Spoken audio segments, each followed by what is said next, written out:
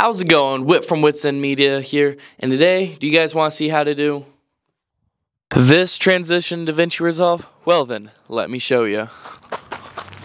So we're in DaVinci Resolve. Before we get a little bit further, I do need to mention, in order to do this effect, you do need to shoot your camera right. So in order to do it, as you can see here when I'm going, you need to cover the full frame, top to bottom of the camera, left to right, so that it covers everything in order to make this transition work. But without further ado, all we need to do is, let's get to the part where I need to go.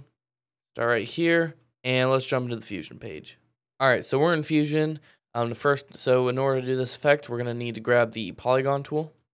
And from here, let's just draw a really big box around the subject, and make sure this orange dot is clicked on. That's what's going to give us the animation. And let's back up a few frames. I'm clicking on here, clicking the down arrow. And this is where I want to start, because right here is where I'm wanting to cut off the mask, so you can see right behind here. So from here, let's just grab our polygon tool. And if we just click on these red lines, it'll create new nodes. So let's do that. And then go over here and click up arrow once, so we're going up a single frame. And then we're going to mask it again. And this process is a little tedious, I'm not going to lie. It will take some time, but in order to do this a lot easier, I find just doing fast movements makes it a whole lot easier, so you have less frames to track. From here, I have my head coming in now, so I'm going to make sure to get all the way up here. So you need to look at your whole mask when you're doing these, because you don't want to accidentally cut off part of it.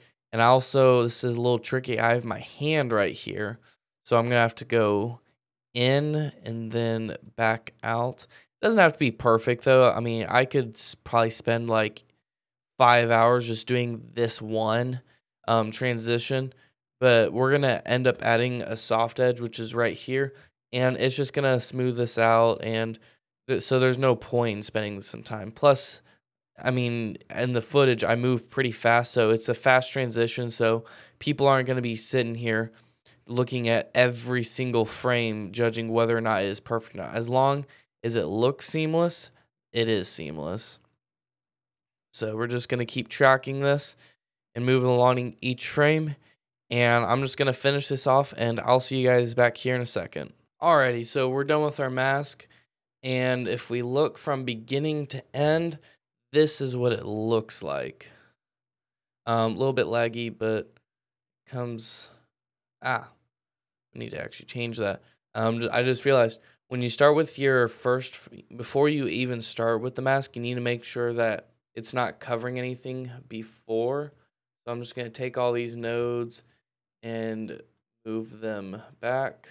So then they're gone, and then they come in, and they just track me each frame and until I'm off the image. And on the last one, I usually push the mask a little bit extra out, just for it doesn't have any blur in there.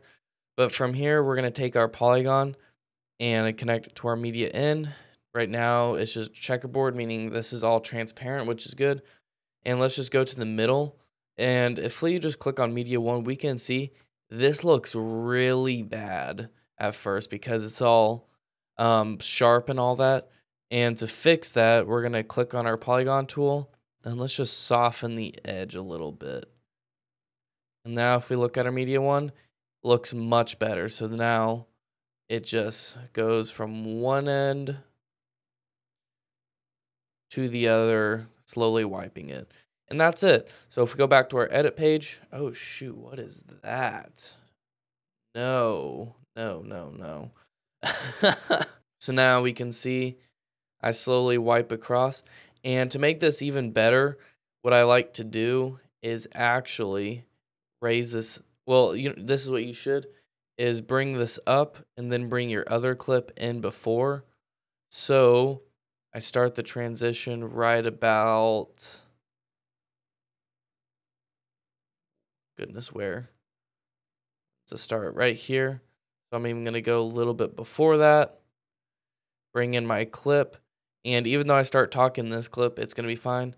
And then as this wipes across, the other comes, and then that's how you do it. So it's pretty simple. I think the only thing about this is that it is very time consuming, but I also did it with a person. If you did this with like a wall where you just put the camera and you walked in front of a wall, that'd be easy because it's just a flat surface. While in here, you can see that there is a lot going on, but I mean, it just takes time. And with a wall, you could probably keyframe it.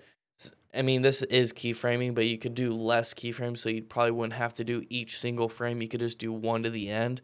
But since this is a person and I'm moving while I'm doing it, and it honestly will always look better if you do it each frame. So that's it. Thank you for watching the video. Make sure to hit the subscribe button, like the video, and if you have any questions, leave them in the comments below. And as always, I'll see you guys in the next one.